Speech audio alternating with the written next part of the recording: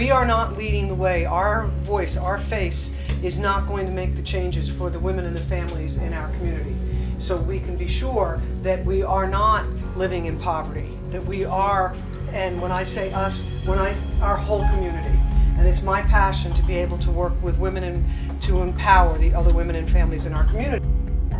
For empowerment, empathy, and equity for every woman.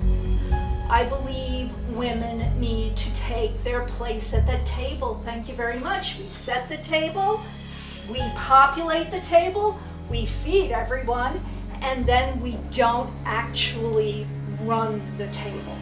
And I want us all to feel like not only are we allowed to, that we are encouraged to. But here's what voters say about women. I'm not voting for a woman because she's a woman. I'm only voting for her if she's qualified. See the difference? They assume a man is qualified, but they want a woman to prove that I grew up with a mom and 3 sisters on a barrier island, and I joke about it. It wasn't until I entered the work world that people told me women couldn't do anything. But I did go to Wall Street in 1979, the male bastion of chauvinism, and Solomon Brothers to be exact. I was told I wasn't wanted. 52% of the population, however, we have from New Jersey, there's never been a woman senator. This is an international problem. It's not just in the US, it's in the UK, I was born in Kenya, it's in Africa, my roots are from India, it's in India. And there was a pipe fitter that my size, and he got laid off, and this woman who was 5'3" wasn't getting laid off. And he went into the general foreman's office, and he said to the general foreman, "You're laying me off and you're keeping her because she's a woman." And he said, "No, I'm keeping her because she works harder than you do." He says, "Well, of course she works harder than me. She's a woman, she has something to prove." If there were more women in office, that might filter down to other workplaces and discrimination would then hopefully be gone. It's not just going to happen, we have to make it happen. Women are important to run.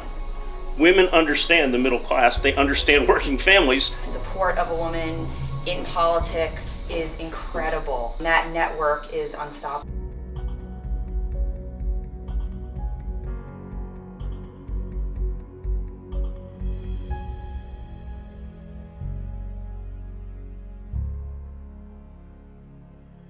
By getting out there and changing that paradigm.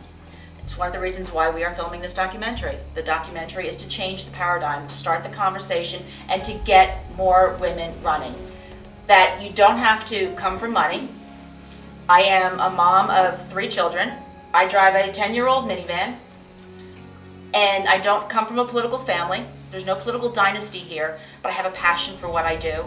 And I know there are a lot of others out there like me, like you guys here. And by taking that message and getting that movement going, we'll be able to see the change. I wasn't excited in 2012 when we hit 18% representation, a record number in Congress. I will be excited when we hit 40%, 45%. We're more than 50% of the population. We really should be more evenly represented. Each other are outrageous.